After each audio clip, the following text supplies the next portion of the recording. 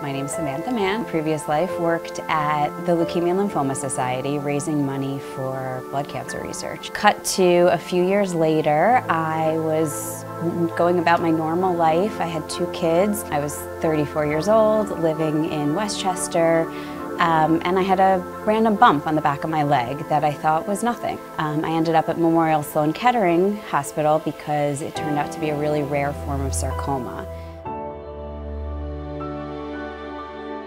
I had made a decision when I was going through treatment that if I can do anything to help raise money and awareness for any type of cancer and be even a small part of the change, I was going to do it.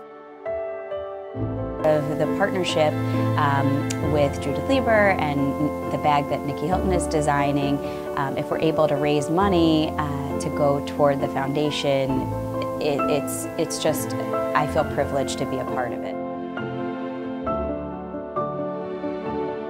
Excited to attend the Angel Ball again. This will be my 2nd year, and mainly because beyond, it's an amazing night, but beyond the glitz and the glamour and the excitement of it all, the people in the room are just so incredible.